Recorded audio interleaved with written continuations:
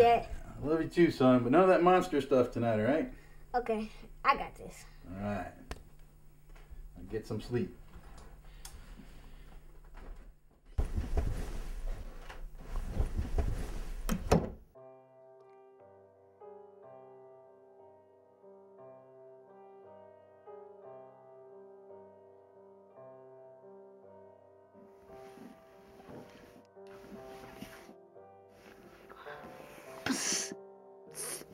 Shh.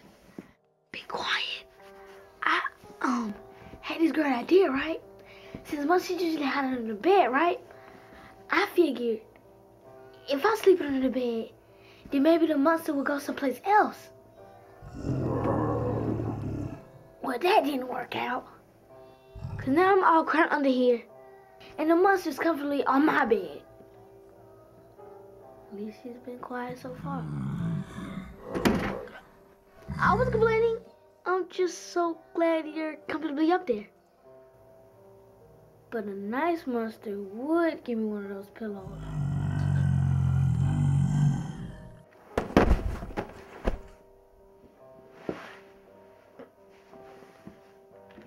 Thank you. You're welcome.